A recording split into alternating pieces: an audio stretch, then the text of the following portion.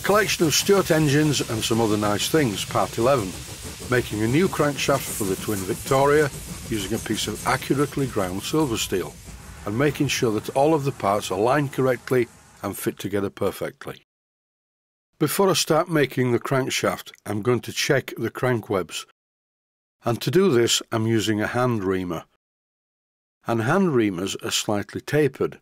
Very soon though they do become parallel, but I'm finding with this crank web that's one of the originals from the pre-machine kit, it's okay on the end of the reamer, but as I rotate it, it stiffens up slightly. Not only is the hole ever so slightly too small, it's also ever so slightly tapered. The crankshaft for the Twin Victoria that I'm about to make will not be tapered, it will be parallel, so very gently I'm winding the crank web down the rest of the reamer.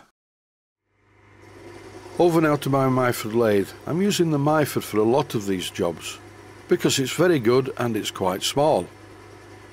And people keep telling me that you can't do this and you can't do that unless you have a large lathe, but this is nonsense. It's not the size of the instrument that matters, it's the way it is used.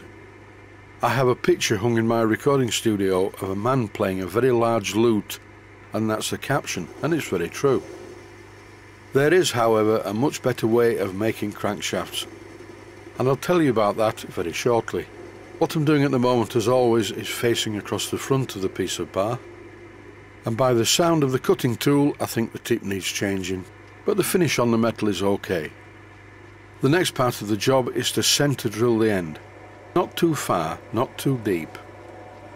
These shallow centres at each end of the crankshaft are only there to give the effect of the crankshaft having been turned between centres, which it probably would have been had it have been a full-size one. With the facing done and the centre hole drilled, it's time to turn down this piece of bar to allow me to fit the crank web on the end of it. Currently it's 7/16 of an inch in diameter and I need to turn this down to 3/8 of an inch, and I'm not going to use a micrometer for this job, I'll just do lots of test fits. I've missed out a lot of the turning because it does get a bit tedious. I would like to mention at this stage that I do not want a mirror finish on this part. This original newly reamed crank web needs to be a very tight push fit onto this part. When I fit the crank web to the crankshaft and then try to remove it, it needs to be a good firm fit, and at the moment it's slightly tight. I started off the job using some emery cloth, but really I need to do it this way, with a piece of wood to keep it flat. I'm only applying light pressure to the work because this is very close to the tolerance that I need. I'm using the piece of wood behind the emery cloth to make sure that this part is not tapered in any way. Finally, I have the fit that I require. I'll be drilling a hole all the way through the crankshaft and the crank web. Then after I've used a taper reamer, I will fit a taper pin, but only to this side. For the other end of the crankshaft, I will be using some Loctite 603 retaining compound. I will also be drilling it too, and using a taper reamer and fitting a taper pin, just to make the crank webs match at both sides.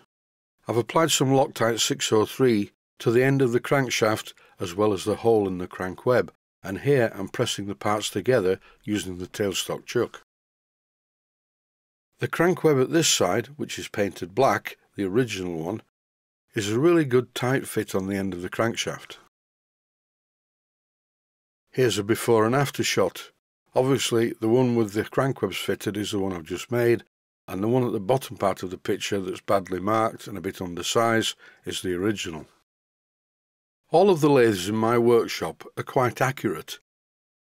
The problem is though, 3-jaw chucks generally are not very accurate, and to make one of these I would normally use my collet chuck that fits on my Smart & Brown lathe.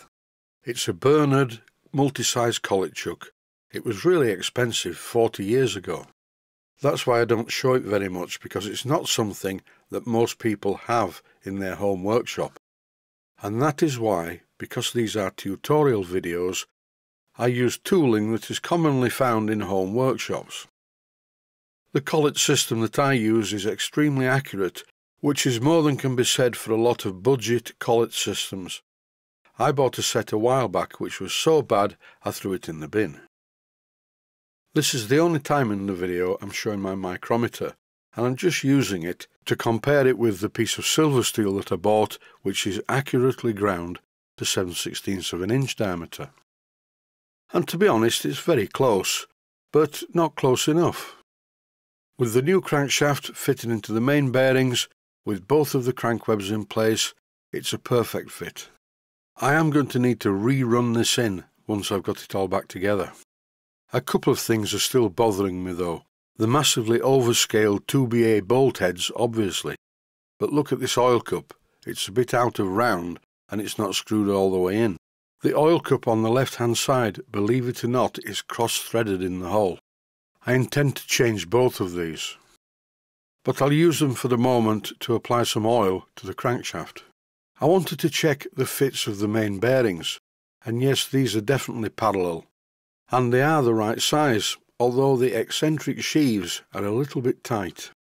I'm really pleased with the way this crankshaft feels. I can turn it easily by hand, and there is no slop whatsoever. Quite apart from being a machinist, the skill of fitting is very important, and it's a mixture of art and science. It's pointless making parts accurately if the tolerances are not correct and they don't fit together. This is very important. And that concludes this episode about making the crankshaft. Stay safe, stay healthy, thanks for watching, and I hope you found it useful. Please take the time to visit my Mainsteam Models website and click on the section of the website that says Video Playlists. And by doing that, you can find other videos that you may like to watch.